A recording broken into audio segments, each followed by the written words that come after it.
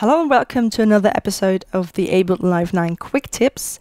This time I have a little shortcut for you to improve your workflow some more, and that is simply pressing delete or backspace key on your computer keyboard.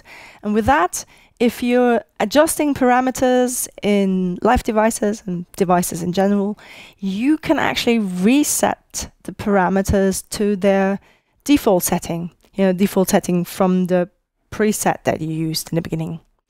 Let me show you how that works. So for example, here I can change the root key, and I realize, no, that's actually wrong, and press backspace, and I'm back to C3. Same here or here. It doesn't work with every single parameter. Like for example, here it doesn't work, or here.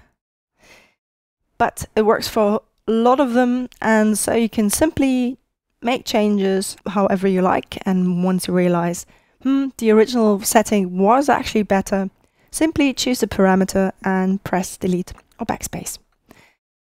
I hope you found this helpful, and I'll see you next time. Bye!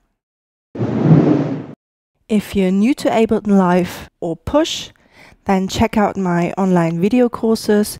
More information can be found on my website sonicbloom.net/courses.